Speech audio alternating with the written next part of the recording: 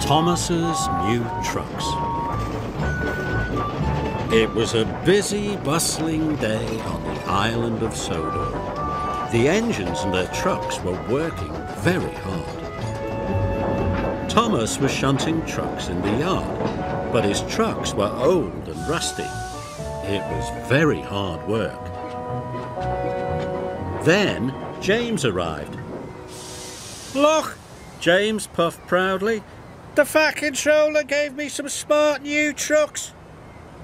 They're much nicer than yours." "It's not fair," moaned Thomas. "I want new trucks too." The next morning, the Fat Controller had a surprise for Thomas. "Thomas, your trucks are getting too old for your heavy loads. You are to have some new ones, just like James."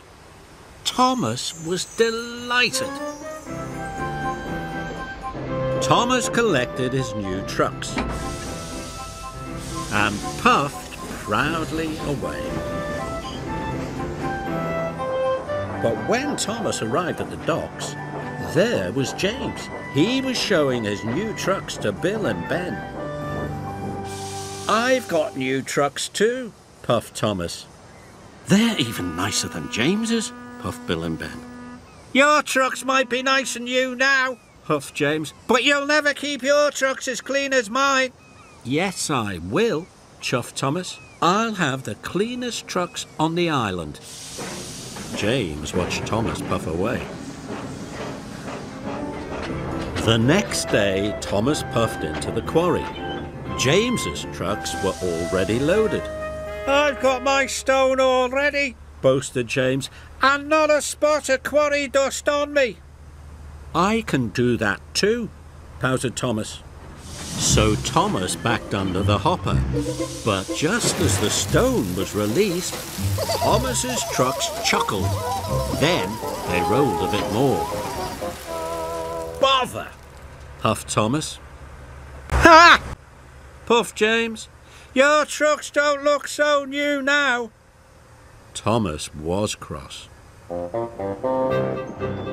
Thomas puffed to the coaling plant. "This time, behave yourselves," Thomas snapped to his trucks. "I want you to stay clean." When he arrived, Thomas backed carefully and slowly under the coal hopper. But the trucks chuckled, then rolled too far again. Thomas and his trucks were dirtier than ever.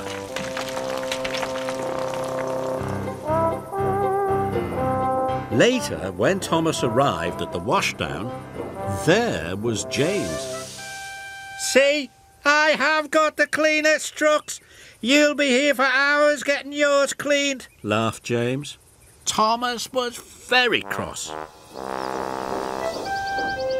The next morning, when Thomas puffed into the yard, he had an idea.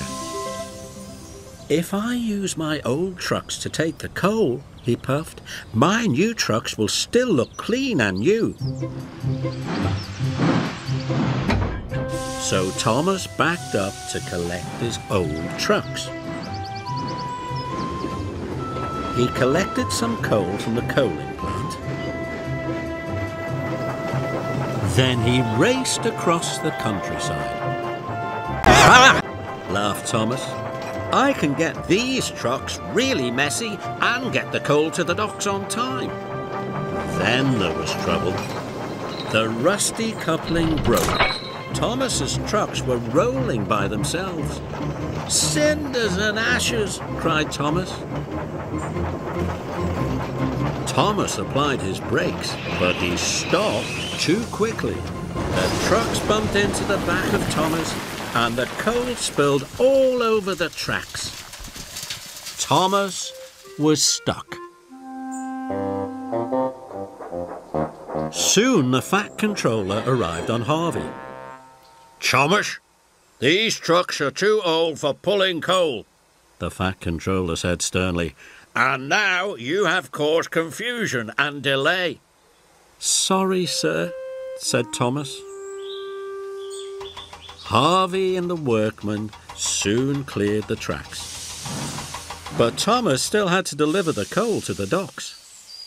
So he raced back to the shunting yards.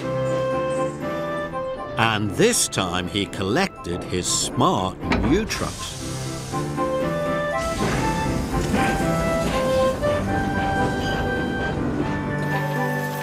Harvey and the workmen loaded the coal into Thomas's trucks.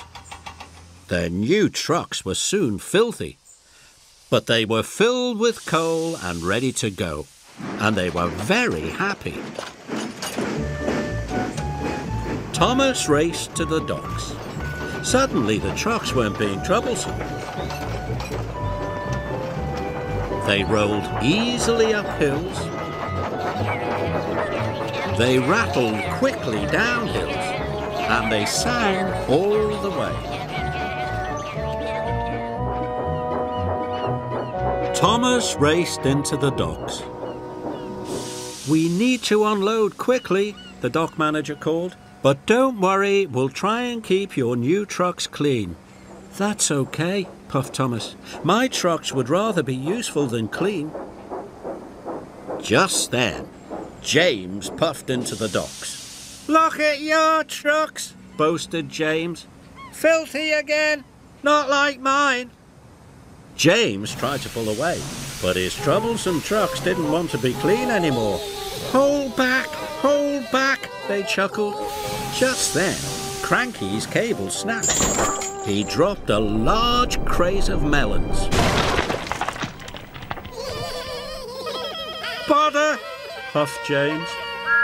"James," tooted Thomas, "I think trucks like to be useful rather than clean." And all the trucks agreed.